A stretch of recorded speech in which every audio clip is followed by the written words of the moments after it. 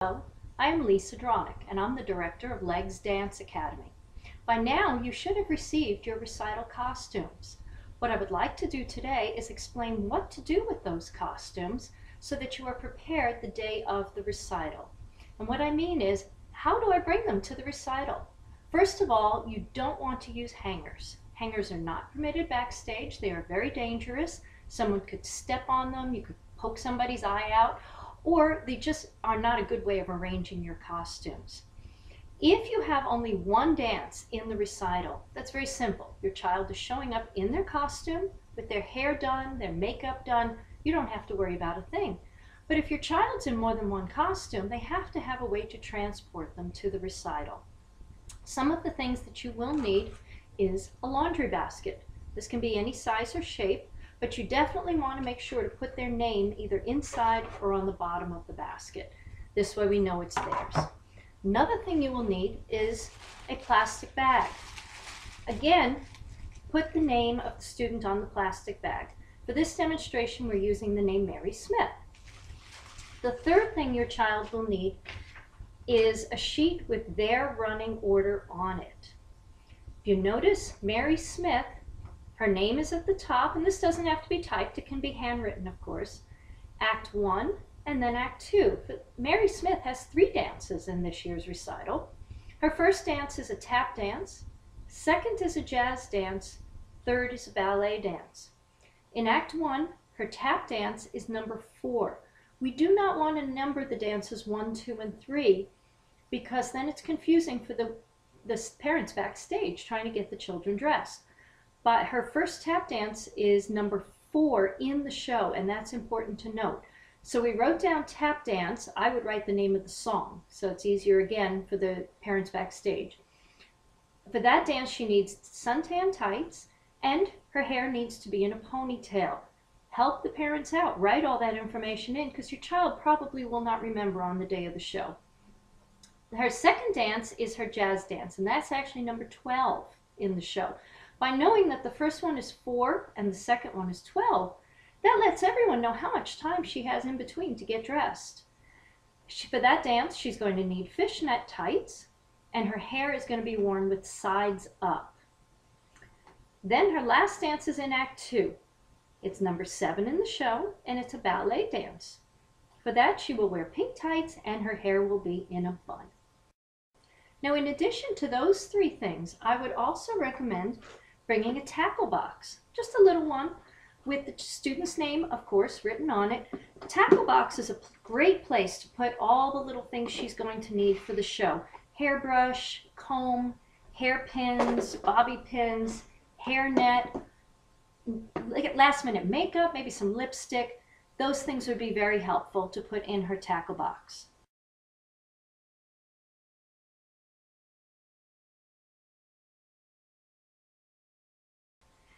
Now, once you have all of those things put together, now it is time to arrange her basket. What you want to do is put the clothing in the basket in the reverse order that it goes.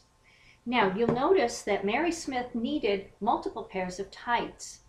What she should do is put on her suntan tights first and never take the suntan off. That is your base.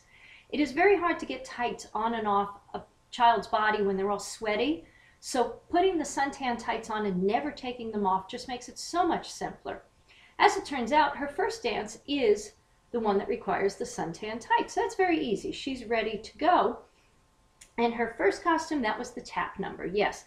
So she would arrive at the theater in her first costume. She would be wearing her beautiful tap costume, and she would have on her suntan tights and her tap shoes. Again, put her name on every little piece. And then she would also have her hat. Now, if you have a hat that she's going to need later on, attach the clips, which are contour clips, or whatever you're using to hold the hat in place, already on so that they're ready to go. In this particular tap dance, she's wearing mitts. These are like gloves that don't go all the way down to the fingers. What I'm going to show you here applies to mitts, gloves, and boot spats. Either way, it's the same. The easiest way to get them on is to fold them halfway down. Then you would slip your hand or your foot inside. Then you only have to roll up halfway. Again, if this is a costume that's going on later in the show, the child's going to be hot and sweaty, so it just makes it that much simpler to put it on at that point. When the child comes off the stage and it's time to get changed into their next outfit, she would take everything off, the costume, the hat, the shoes, and that's where her plastic bag comes in. She will put that in the plastic bag, shoes too, and the hat, and everything, with the exception of the suntan tights. Remember, we're leaving the suntan tights on the whole time. Now, we're back to the basket. In the basket, she will have the next 2 dances ready to go. Since her ballet dance is the last one, we're putting that at the bottom of the basket in the reverse order that she'd put it on. Obviously, her shoes, her ballet slippers, would be the last thing she would put on, so we're putting those in the bottom of the basket. And then her costume, her nice pretty ballet costume, we would have that in there ready to go. And we'd have her pink tights, which is what she needs for this. We'll put that right on top. The dance following the tap one, if you remember, was the jazz dance. So we have her jazz shoes on top of the ballet costume. We have her jazz costume. This one had a pair of pants and then had a shirt. And we have that nicely folded inside her basket with the fishnet tights, which that was the one she needed for this, on top. So let's review. She just got off stage.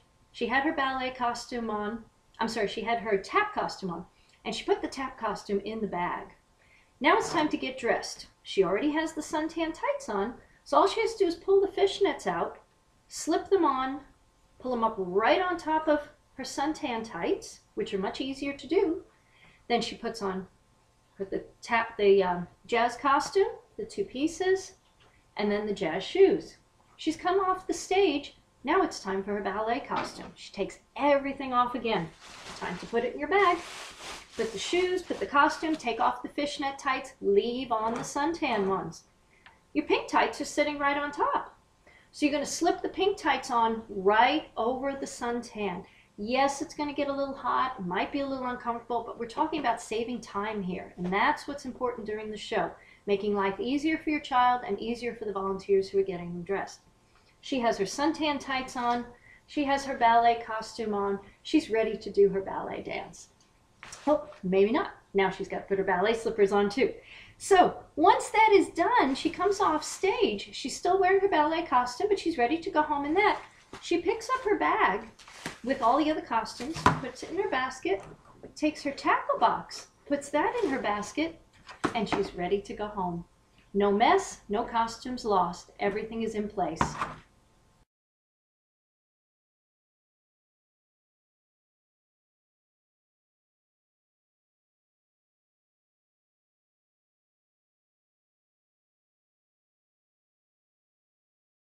Now, 2 more things I would just like to add at this time. Each costume is going to have different accessories that your child has. If your child has a hat, and in most cases the hat is something that we want them to keep on their head throughout the entire dance, you will have to add elastic. Most elastic comes in white, but we don't want to see that white line running down their face. So get some makeup, some face makeup, and put that on the elastic, and then just rub it off with a tissue. So this way it dries and it stays on there, and that will help blend in with the face, and we won't see the elastic as much. One more thing, when you get your papers, you'll notice the rehearsal order and the recital order are in 2 different orders. So your basket will probably have to be adjusted first time for rehearsal day, and then rearrange it so that it is set for the recital. We don't want the child's costumes getting confused.